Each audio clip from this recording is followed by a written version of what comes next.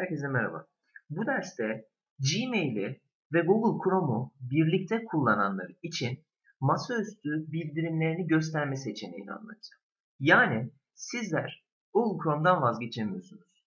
Varsayılan e-posta hesabınızda Gmail'de Google Chrome'da gezinti yaparken Gmail'e e-mail geldiğinde size Google Chrome HTML5 teknolojisinde hizmeti sayesinde maillerinizin geldiğini size haber ediyor.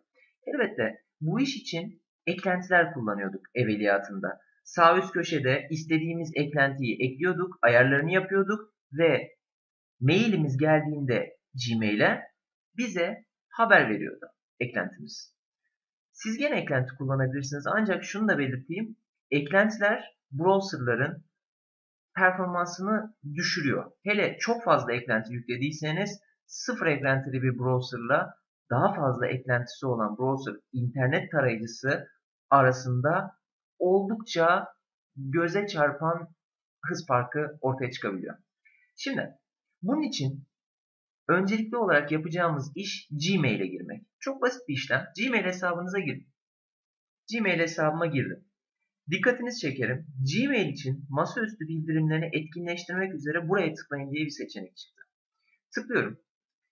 Mail.Google.com sitesi masaüstü bildirimlerini göstersin mi? İzin veriyorum.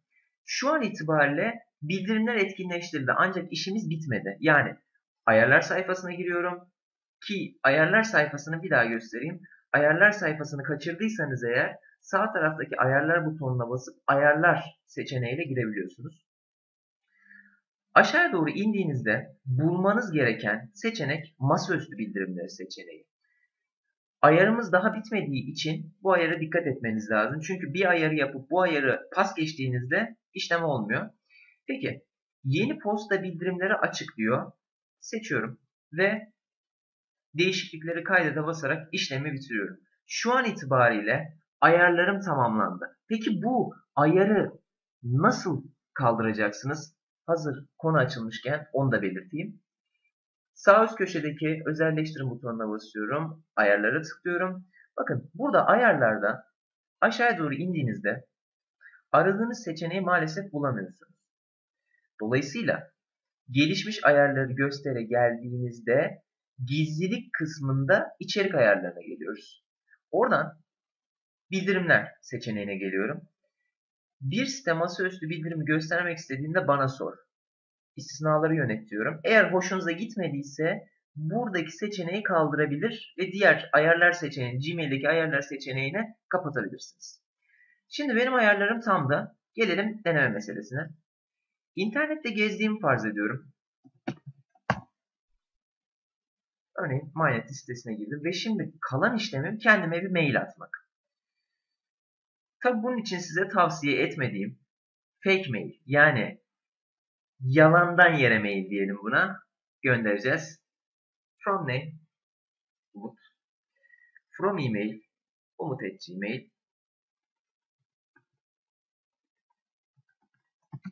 Giriyorum. Subject konu merhaba. Bu bir denemedir yazıyorum. Ardından şu kodu tamamlayalım. İşlem tamamdır. Gönder'e basıyorum ve